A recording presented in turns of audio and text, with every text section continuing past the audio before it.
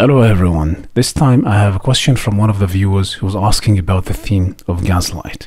Now, before I begin to speak about how to win a conversation with someone who's trying to gaslight us, allow me first of all to explain to the audience who had never heard about this term before what gaslight is, and quickly I'll move on how to deal with someone who's gaslighting us. Gaslight is a term that comes from a film where a husband is trying to make his wife unsure, or to make his wife question her intuition or question her sanity. By that, he weakens her emotionally, and that way she becomes more and more dependent on him emotionally. Of course, it's a narcissistic emotional manipulation technique, and it works, and many narcissists use the same emotional techniques in order to be able to prey on victims, on people who are more emotionally wealthy and people who have more sharp perception. And this is the thing, that when you are emotionally wealthy, when you have intuition, when you are more transparent, when you are more sincere, you have abilities to see beyond, let's say, the direct contact with physical reality. And this is something that narcissists can't stand, because they have no such ability. They can't see reality and sense it with all its complexity. They can't stand that you have this ability. So they try to convince you that you don't have it. Your intuition is wrong. You're wrong. They know that you are right. And they know that your perception is the truthful one. But they work on that to make you question that ability, question your intuition, question your sanity. So this is what gaslight is. Now comes the second thing.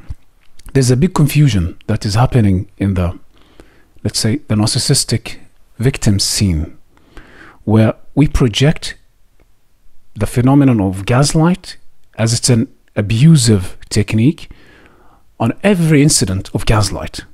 And this is not the case. That way, it makes us fight battles that are not ours.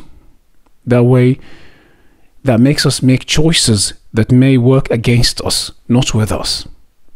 I'm saying this because the solution of how to deal with gaslight, how to deal with someone who's gaslighting us, lies in knowing the kind of gaslight. What is the motive and the intention of the person who's trying to gaslight us?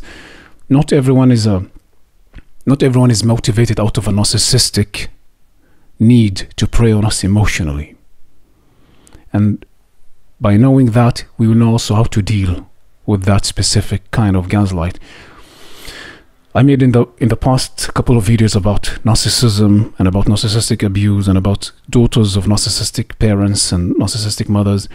If we are speaking about narcissistic abuse, gaslight in the context of narcissistic abuse, we need to go to the videos of narcissism. But allow me to say here that most of the gaslight that we face in our lives are not coming from narcissistic motives. And here lies the confusion. Governments gaslight people. People gaslight people constantly. Now, if you are facing a narcissistic person who's trying to gaslight you, we need to go to the videos that I spoke about before. The moment we realize that the person is gaslighting us not out of a motive to prey on us emotionally, this is the first step. Because very rarely, as I said, people will gaslight out of a narcissistic motive.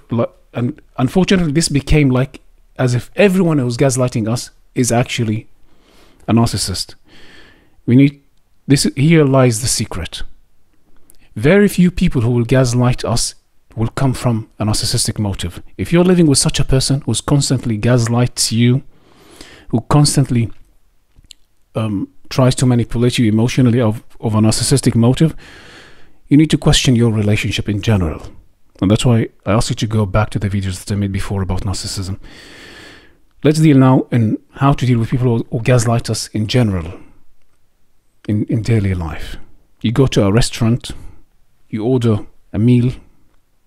Actually, it happened to me one time. Just order a simple sandwich with a cup of coffee, and I'm waiting. And of course, all the people that came after me they get their food on the table and they go, and I'm waiting for more than half an hour. And then you ask the waitress, "Excuse me, I've been here for half an hour. What happened to the food?" And she looks at you and says, "Yeah, it's coming." She would never say, "Oh, I forgot it. I'm sorry." Saying "I'm sorry," acknowledging her mistake, that will put her in a certain place, in a certain, like in an unpleasant situation with her colleagues or with her boss. So with the first impulse, with so much conviction, she's looking directly in my eyes and she says, yeah, it's coming. It's a simple sandwich with a simple cup of coffee. It's not lunch like the others have ordered, big meals. After half an hour. Of course she's gaslighting me. I know that she forgot. And I speak also the local language now, though I spoke with her in English, but I speak the local language and I can hear them in the kitchen speaking that they forgot. The fact that she's gaslighting me, she's not doing that to prey on me emotionally. She's doing that to get away with her mistake. She's doing that maybe because she's too proud or there's too much hubris to acknowledge a mistake. But here's the thing. This has to do with her, not with me. I could now go there and have a direct fight with her. But for what? Is this my battle? I have no relationship with her at all. She's not my friend. She's not my colleague. I'm having no long-term relationship with her. Do I have really the interest now to go into a fight with her? I'm in a hurry. Thank you so much. And I go find a different place and I order from there. And I would never go back to the same restaurant again. Unfortunately, in some countries, the service in restaurants, they don't care so much because they have they create their own public relation and their own trends of how to sell themselves, and the bosses have no access to what's going on really in the restaurants, and they can't, let's say, fire some employees because they have social securities that they can't. So those employees, those waiters, they can do whatever they want. They can destroy the restaurant, but this is none of my business. All I can do is just go find a place that is convenient to me, that people will give me the food on time. This is my goal. I'm saying this because just to know that how complex people are. Her purpose is not to prey on me emotionally, but to get away with it. How do I deal with that? A different story. If you have a neighbor, and this neighbor, I'm living in a neighborhood that is a little bit there's a lot of breaking in and a lot of some criminality inside. So people can break into houses, and now that's why all the neighbors made an agreement to discuss and to help each other and to be more awake. And there's one neighbor that for about 2 weeks had weird thing next to her door, weird object. And so I called her because I know that the criminals in the neighborhood, they put signs to test how awakened the people in the building are. If they clean the area, or it stays, in case that it stays, it means there's nobody in the house. So just to be awake and to communicate in a healthy way. So I called her and I told her, there's something next to your door. Are you okay? There's something weird in front of your door. And she said, no, there's not. It's in front of my eyes. There's nothing. No, it's fine. It's fine. Now, the moment I realized that she's fine, and this box has nothing to, it's not dangerous, it's not coming from criminals, it's her choice. For me, that's fine. I'm relaxed. Because my only objective was to make sure that this is not a sign that criminals put there to be able to break in. The moment I realized that this was her choice, then I'm relaxed. No more objections. After that, though I met her and she told me, no, there's nothing. No, there's no boxes. It's fine. No, there's nothing. And I saw it for 2 weeks every day. Now I could go and tell her when I met her on the stairs, I could, no, come with me. I will show you that there is. Is this really my objective? Don't I know that she's gaslighting me? I know it. But what is my goal? Why is she doing this? maybe she's going to a course of a witch. She has a belief system that if you put something in front of your house, in front of your door, you will have a boyfriend or your relationship will be kept. People are complex. They're beyond the cliches of Hollywood. They're beyond the cliches of mainstream psychology and trendy psychology and the police TV series. That a woman that is putting a weird object in front of her door because she believes that that will keep her relationship healthy, because she heard this from a witch. This belief system has to do with her, not with me. She doesn't want to tell me that she's going to a witch and she has a belief like this, that this will protect her relationship, because she doesn't want to be judged. So she tells me that I'm wrong. She can't also acknowledge that she doesn't want to be humiliated, because from her point of view, she has a problem, or she's not fully convinced with her path, or she might think that I will never be able to understand.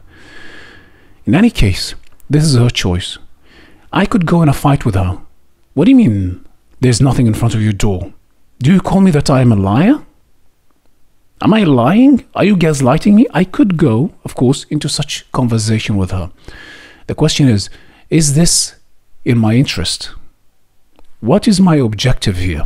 My objective was very clear: to know that criminals will not put signs into my building that they can hack in, that they can break in. The moment I realized that my objective is being achieved, I don't care. The gaslight or her lifestyle or her belief system is outside my control, and I have no interest to have access to that place. I don't care. She can live however she wants. My interest is to know that no one is putting this sign there to be able to break in. I told those two stories, one with the waitress and one with this neighbor thing, just to know what is my objective when someone is gaslighting me. What do I want from this conversation? Is it relevant to me? And I know that it's not easy to take control of our emotional state, and that's why in the future, the next video or the one after it, I'm going to give a little bit more precise tools on how to take control of that emotional state. That way that we will not be impulsive, that we will not make decisions that are more emotionally biased, that we will not make decisions that are more reactive, that we will be responsible of our choices. That's very, very important for the long term, because I can sit here and intellectualize and strategize, but in the moment when we need to respond in the moment, that will be a challenge.